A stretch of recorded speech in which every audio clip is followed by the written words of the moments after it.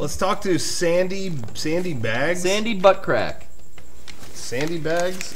Yo, what's up, man? Well, I couldn't read the name. I'm sorry. Sorry, I just got caught off guard because the stream's so slow. You're here. Okay. We got you. The way you're positioned. Oh, it looked like you were the fourth Beatle. You're the fourth Beatle. Look at you. You're Ringo. Stay right there. Hey, let's be real. Hey, Royce, I want that front page, Mega64.com next week. I think he deserves it. Anyway, he would have been better than Ringo, let's face it. Yeah, see? Very nice. He could shred better than Ringo. Anyway, how's it going? So what is your name, caller? Sandy Bags. Wait, what was the question? What's your name? Sandy Baga. Okay, yeah, I couldn't read it, and I didn't know if it was... I thought I saw an S. Anyway, what's up? How's it going? Hey, I tried to call in last time, but yeah, I was out, so... well, my question is, what is something that has happened to you that you take for granted, but it changed your life in a big way? That toothbrush call. I learned a lot about my friend's teeth. Take for granted, it changed your life in a big way. Puberty. I take it for granted all the time. But I'm a man now. And then when you sometimes think back at it, and then you think, oh, what if that didn't happen? What would I be doing right now? Apart from obviously being a part of Mega64. Yeah, that's a good... I mean, you know, it sounds so basic, but driving my car... Or, you know what I mean? It's like, I think about that. I think about, like, there's a lot of people who don't have a car. I used to not drive. And now I'm driving around. I'm just, you know... I don't know where it's going with that. I don't know. For me, it was moving to Orange County. Because I dated girls that lived up there that I wouldn't have dated if I lived down here. I made friends up there. I had jobs up there. And, like, I don't think about how something so simple would be... My life would be totally different. Totally shift your perspective. If I would have just lived down here, I don't know how long I would have lived with my parents. I don't know, you know, I would have gone to SDSU. I don't know if I would have just, like, branched out like I did when I lived up there. Because I had a lot of like, really interesting experiences up there. So that's mine. Just moving. Yeah, I have a moving story too because I moved to Canada 6 years ago. I lived in India for 13 years of my life. Jeez. And it was weird because I think about it now. I have a job right now. I think I'm better at guitar right now than I would be.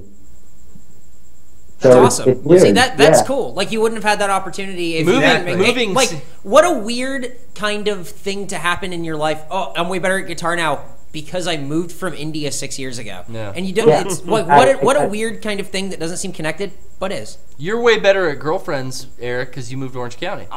You can ask the girls that I dated. That might be wrong. Oh shit! Well, then it's their fault because they fucked you up. Boom. It's their responsibility. Yeah, they put all that. They put all that baggage in your head. Yeah, all my head baggage. You know, this is gonna sound so dumb, but I really think that the stupid shit I watched growing up, like Power Rangers, is gonna sound really dumb, but my whole affinity for that is not that I think it's like a great show today or whatever, or a nostalgia thing. Even for me, it influenced.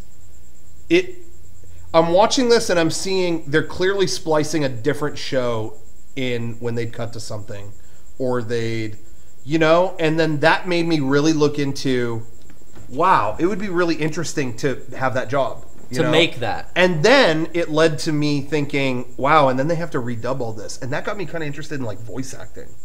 And then I remember looking on a lot of message board with people, you know, people talking about, oh, I hear next season they cast so-and-so, and reading about the audition process and thinking, acting kind of sounds fun too. And I just remember in general thinking, I think honestly, watching dumb TV shows really got me to want to, you know, specifically, honestly, like Power Rangers really made me want to investigate, like, making something out of essentially nothing, you know what I mean? Only been giving a couple clips of some crappy thing and having to make a story out of it. Yeah. You know? I think that I still think about, or that planted a germ in my head, you know what I mean? I think, like, getting my grandparents' old 8mm camera and filming skate videos and dumb shit with my friends got me geared to be like, I'm making this stuff and I show it to my other friends and they think it's funny. Maybe I could make more of this stuff. And then I didn't for years until I met you guys. Yeah, for me, it was If I wasn't cast in Damn Yankees, I would have never continued with drama. Wow. I was being cast in that. I tried out. It was that, or I was gonna try out for baseball. That was later on. That was like the next week. Yeah. But I got cast in Damn Yankees. Like, okay, but if I wasn't cast in that, I would have never joined drama. I would never met you guys. You might have played for the Pirates or something, though. I could have played for the Pittsburgh Pirates. Yeah, you probably have a lot more money. Hey, first winning season. He wouldn't have got cast in Damn Yankees, so then he would have said, well, now my summer's free. I'm going to try out for the baseball team. You do that baseball, you get good, you get scouted, you become a Pirate. But yeah, definitely. You could be living high on the hog right now. It's really funny because the same kind of thing for me. I think, I'm not going to speak for everybody, but I think I share it with you where I think like auditioning set me on a path. Yeah. And it did for you too. And for me, what started that, it wasn't like this or baseball for like, you know, for you. For me, it legitimately was, and it's so stupid, but I legitimately remember being on, I used to go on news groups. I was a nerd. I had the internet since 92, so I was a nerd. Looking at news groups before there were message boards or anything like that. And I remember reading stuff from people who auditioned for shit like Power Rangers and those shows that they had to splice shows into, and talking about the audition process. And I was so into that in like 6th grade and stuff like that, that it made me go, I really gotta try. I'm not afraid of that stuff, so I gotta try that, and I feel like I know a lot about it, and whatever, you know, that just kept ramping up in my head till we went to high school, and it's like, well, I gotta do it. I gotta do something, and so, you know, and that really, for me, that's where it started for me. It was just like, I could sit at a computer all day, but I'm not afraid of this stuff, so what good does it do me just sitting here and building websites? You know, it's like, I want to do something outgoing, so. Yeah, definitely. This is weird though. What would have happened if you never went to those news groups? Yeah, you know. What would have happened if Miss Jones decided, he's not good enough? Like, I don't know. Yeah, like, yeah. Weird.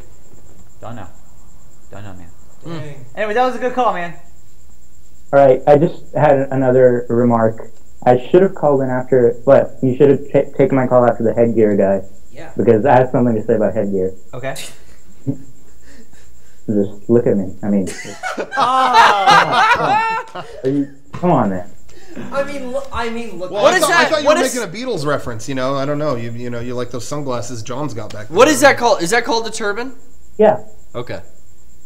I worked at Qualcomm with a lot of guys that were from India, and when I was a electronics tech there, I supported a whole lab of guys, really smart engineers, electrical engineers, and a lot. I remember my friend Srinivas Didakavi. He wore a couple different colorful ones. Can you wear different colored ones? Yeah, but I mainly wear black. You go black? You know. You're classic, dude. Keep it classic. I remember Srinivas would have like a light blue one sometimes. Yeah. I'm going into computing science in university as well, so that works out, I guess. I was going to say real quick. You said you were in India. What, 13 years? Did you say? Yeah. Is there anything that is there anything that you miss that was there, or was there anything you really hated about being there? On both ends of the spectrum. Well, it's just that, you know, people here are much nicer, I think. Oh, really? Yeah. And, well, I got some bullying, but it was from Indian people, which is really weird. Huh. Well, you're in Canada, so people are nice in general up there. That's true. Yeah, that's true. But, you know, it's nice. And what do you miss? Well, I had a bunch of friends there, but they weren't really my friends, let's be honest. Oh, whoa. Dang! Real shit. Put it down. Well, what about the food? Gold diggers. Well, no, we get the same food here. Okay. Oh, there you go. There's a huge Indian community in Vancouver, so you get the same food, everything. So you don't miss anything? Sweet. Well, yeah, and if I didn't move here, I wouldn't have discovered Rush. Hey, there you go. I like that you're from India, calling from Canada, wearing a Captain America shirt. Yeah, and he's a Rush fan. British rock stars back here. Yeah. Is that a requirement of Canadians all love Rush? Yeah. They have to. They all have that tattoo of that, like, fly by night, like naked guy of Neil Peart. No, the owl. Oh, yeah. Actually, yeah. it actually I is. heard Canada, because there's so few like Canadian artists of prominence, that there's a law mandating that they have to play Canadian music on the radio. Yeah, they do. Yeah, that is a real thing. And so they like can only choose from like Rush and Avril Lavigne and a handful of bands. That's true. Yeah, they are legally required to listen. Wow, dude, hell yeah! Nickelback, I think. Shouts out. Bryan Adams. When like Ashley would be down here, she would like when Avril Lavigne would come on, she'd get like cool, thanks. Garrett just farted. Punctuated the point. That's what I think of Avril Lavigne. You know, me and my friend Connor used to call her a Navril. Oh shit, man. Dude! No, Yeah, never. Was that For like, that badass. didn't get to finish the rest of the sentence. But the second half. for the first like 3 years that she was prominent, I did not know her name wasn't a Navril Lavigne. Fuck, dude. I know. I'm fucking gone. I was just gonna say, I take it back. I'm sorry I made. I fun don't. Of Good call. you. I'm sorry I made fun of you, man. Yeah, come back. Well, here, you know what my response is to that? No, but anyway, when Ashley would be down here, she would hear Avril Lavigne come on. She'd get like dark. It would just be like, thought I escaped this. Oh, it was like it was such a like people go crazy when they hear that. Oh, stuff. now it's Justin Bieber, I bet. Yeah. Maybe, yeah. Yeah. Is it? There you go. Yeah. Anyway. I joke to my friends that I have to be famous to compensate for Justin Bieber now. Smart. Hey, Good move. no better reason. Good plan. No reason. So Well, thank you. Hey, it was a good call, man. Am I next, blanking? next album coming out by Sandy Vega on the Mega64 label. Okay. Let's do it. Sounds good. All right, on dude. the label. On the All right, label. to the task. I couldn't remember if you answered what he was saying about. I don't know what I do take for granted.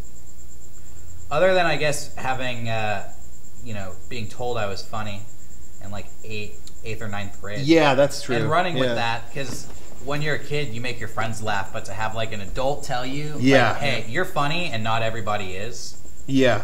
just, I guess, set me down my life path. Hey, something that just like that, but something that always stuck with me, and I wonder where the hell this guy is. I remember specifically, I took drumline in 9th grade, and I was really like trying to get into music, and my drum teacher, I sucked at drums, but he told me all the time, like, you're really funny. So I quit music and I joined theater. Really? So that's a good example. Yeah, well, I was gonna say, I think that's really interesting. It's funny because with me, 9th grade, but a big thing, I was already thinking I would do that kind of stuff, but I didn't know how to get into it, and I still hadn't, even in 9th grade, I hadn't auditioned for a play yet. I was starting to do theater classes, but I didn't know, like, is it just okay that I audition for some big role that I know senior wants, It's like, I don't know, whatever. I just felt like it wasn't my place yet, but maybe I'd get my way there if I took these classes, and I didn't quite do it. And I remember, it was towards the end of 9th grade, and I was in the library just being an asshole. I don't remember what was going on. Someone was giving me shit about something. Okay. And and you guys know how if there's a tense situation, what I'll do at a business, if somene's an asshole or wherever. I played like I was retarded. Okay. So where they are now asking me questions, I'm going, no. Well, just whatever. I'm like acting like an idiot, and they know that I'm playing, but it's pissing them off so bad that I'm not talking like a person. Right. And they're going, whatever. Like a person. And then I'm doing that to piss this guy off. I'm doing this to piss this guy off. He was impersonating a monster. Yeah, A subhuman being. It was a character. Anyway, this guy's getting pissed off. Then I notice about 3 other tables go like, oh, poor guy, at me. Like, oh, that's really a shame they're picking on that poor boy. And they are all assuming that I am actually, there's something wrong with me that I'm acting like that. Right. And all of this. And I think the other people I was with at that point are logically thinking, well, he'll stop now. But that just made it better to me because I don't care about those people. Right. So I continue to do that. And anyway, at one point my friends got up and went to go get books. And I remember, do you remember Bobby Lewis? I do remember Bobby Lewis. Yeah, and he was an actor there. And at that point he was like a senior. Yeah. And I'll never forget, I never talked to him like before or since. But he came and sat down on the table and he goes, half this room thinks you're retarded. And I was like, yeah. I'm thinking this guy's really going to maybe this guy's really pissed or something. Yeah. I don't know. And he goes, the fact that you're not auditioning is a waste. Like, seriously, if you don't if you're doing this and you don't care and everyone's convinced by your performance, why aren't you doing it? And I was like, yeah, I guess. He's like, yeah, no, don't guess. Just go on. Just fucking audition. Okay? And then he left. And that just like, whoa, that stuck with me. I was like, that's fucking cool. So that was a cool guy. And I never saw him again. I never talked to him again. That's when Rocco learned acting like a retard will get you places. And then he got free ice cream at the gas station later. So and I did. Yeah, it's true. There I we did. Go. Anyway. Well, that was a good question and a good call. Okay. Oh, sorry. I forgot we were still connected to Skype. Okay.